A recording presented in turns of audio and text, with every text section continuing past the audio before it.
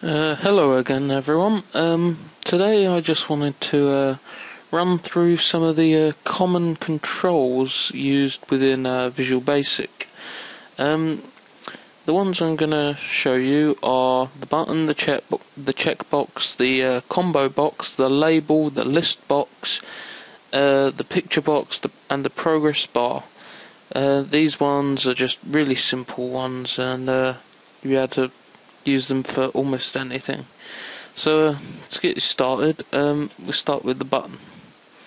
The button is used for, well, if you watched the previous tutorial with the message box thing, you can use this to change the text on the button. Say this is a button. Buttons can be used for like just activating an event. Say you want to show a message box, you just click the button, and it will appear. The message box will appear. But with a checkbox, what you can do is if you click this button, this checkbox will become checked, and I'll show you that now.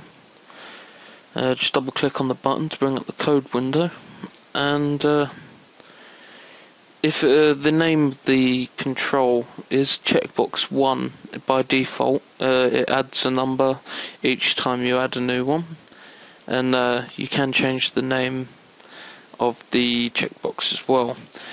So right, I'm going to write in here checkbox 1.checked equals true.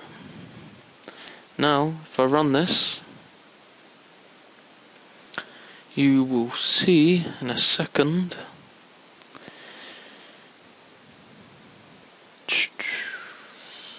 wait, it's just loading up now. Here you go, this, and check the box. Do it again and again. There you go, there's that one done. I said I would show you the list box as well. Oh, I'll use the combo box actually in conjunction with a text box as well.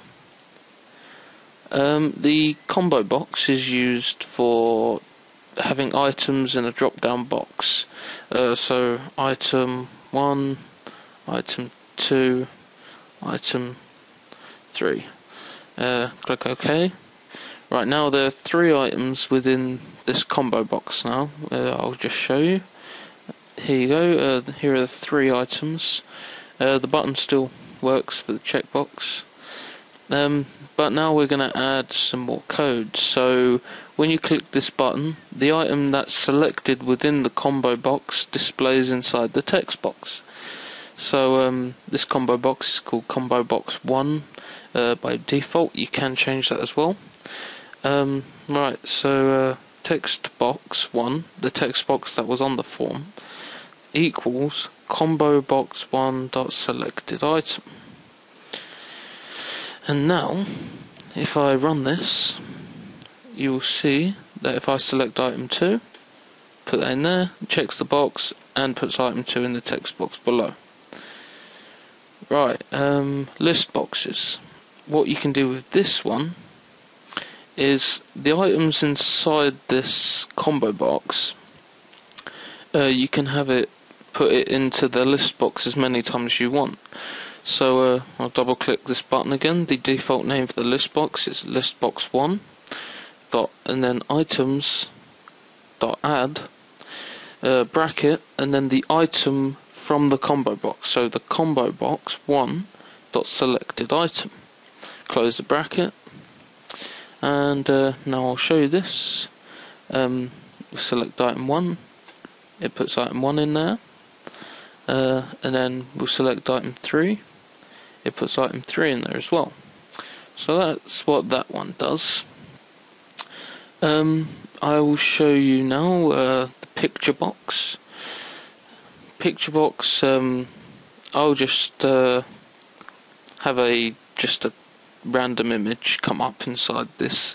So let's delete that line now the list box is gone. So picture box 1 dot image location equals, and now what I want to do is go to my pictures and go to sample pictures, and I'll just get the URL to this file.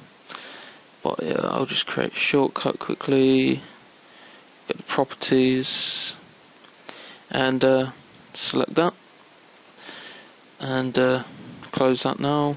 And now I will put here the image location in quotes. Oh no, there's quotes already attached to it.